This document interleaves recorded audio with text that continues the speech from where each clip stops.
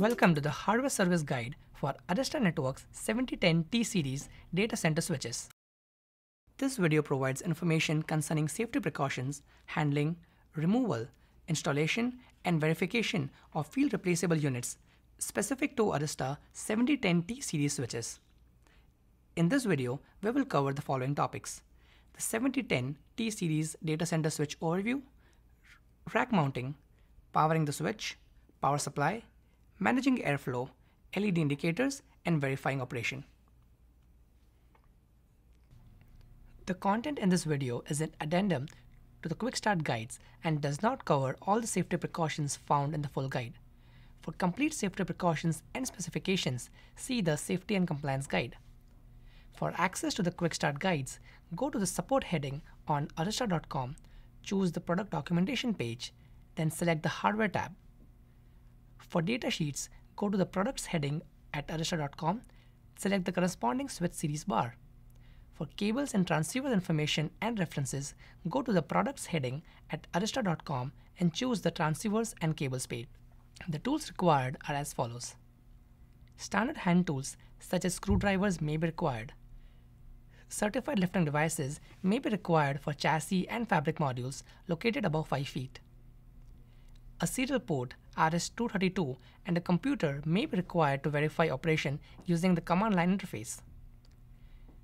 Verification procedures for successful FRU replacement via LED status and CLI commands are provided within each FRU replacement section immediately after the FRU item is installed.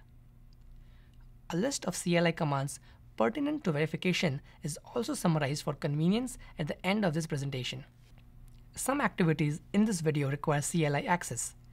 Please refer to EOS configuration guide to learn how to access the switch CLI. At any time during your installation, you may contact the Arista Networks TAC by phone, web, or email. Arista 7010T series switches has one field replaceable colored coded fan for front to rear and rear to front airflow. Prior to installation, equipment should be inspected to ensure all components are present and not damaged.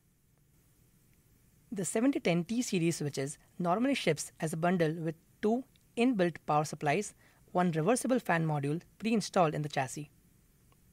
The 7000 series also ships with a 2-port rack mount kit, 2 power cables, one RJ45 Ethernet patch cable, and one RJ45 to DB9 adapter cable.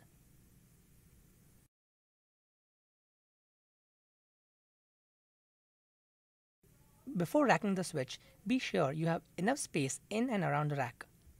As the name suggests, these switches require just one rack unit of space to fit in. Next, determine which side of the rack will be front and which will be rear, keeping in mind the airflow configuration of the switch, -F or -R. The label color indicates airflow direction. Blue label is air inlet module and red label is air exit module. The 7010T series supports 2-port rack mounting. First, attach both mount brackets to the switch. Next, insert the switch into the rack. Last, attach the bracket flange to the rack post.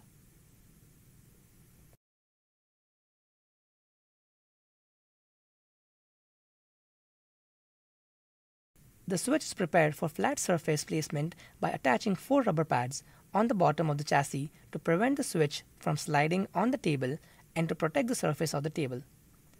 The installation kit provides 4 rubber switch pads.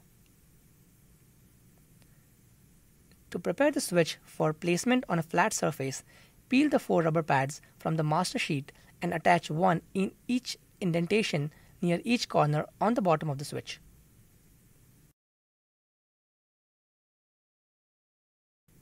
The 7010 switches features N+1 built-in AC power supplies. Power modules are not installed in the back of the switch. Power cables are connected to the power modules in the back of the switch. The system is N+1 power redundant, which means only one PSU is mandatory for an uninterrupted switch operation. The switch will continue to be powered on if one of the 2 PSUs were to fail. It is recommended to connect the power supplies to 2 different power sources to provide grid redundancy. Please refer to the full Quick Start Guide 7010T series data center switches. For access to this guide, go to the support heading at arista.com, choose the product documentation page, then select the hardware tab. For access to the 7010T datasheet, go to the products heading at arista.com and select the corresponding switch series bar. Before connecting power to the chassis, first ensure the chassis is properly grounded. See section Grounding the switch.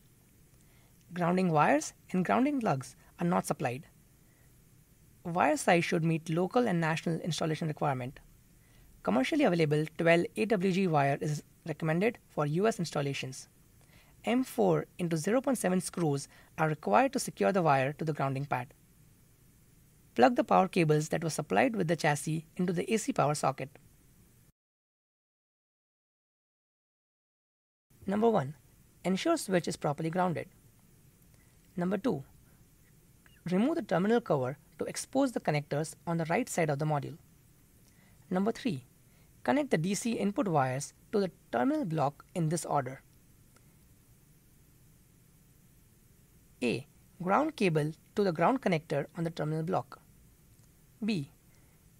Negative source DC cable to the negative connector on the terminal block. C. Positive source DC cable to the positive connector on the terminal block. D. Replace the terminal cover. Use this chart as a reference to determine status. Use the CLI command show environment power to verify proper installation of the power supplies. This command displays the status of all power supplies in the switch. The status of power supply should say OK.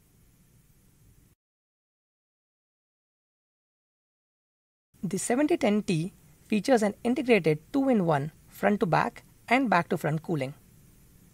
The fan module is accessed from the rear panel. The 7010T has only one fan module and no redundancy. The fan module airflow direction can be reversed by simply removing and inverting it. Press the clip on the handle and pull the fan module out. Invert the fan module. Insert the fan module back until you hear the device click in. The color of the label determines the airflow direction. Fan status LEDs can be found on the fan modules itself. Use this chart as a reference to determine status. If the switch is installed and operating properly, you may also check the fan module status LED located on the front panel of the switch. Use this chart as a reference to determine status. Use the CLI command show environment cooling to verify all fans are operational. This command displays the fan status, airflow direction, and ambient switch temperature. The status column should say OK for every installed fan. Use the CLI command show environment temperature to verify temperature sensors are normal. This command displays a table that lists the temperature measured by each sensor in the switch. The temperature level should be below the alert and critical thresholds. Each port has its own indicator LED. Port LEDs are located in the vicinity of their corresponding ports and provide link and operational status. There is one LED per SFP port. Use this chart to determine status of port LEDs. Verify the switch operation with the help of the commands given in this table.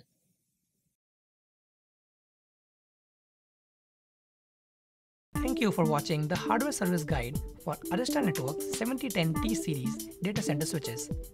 Please visit arista.com or contact Arista TAC for additional questions and assistance.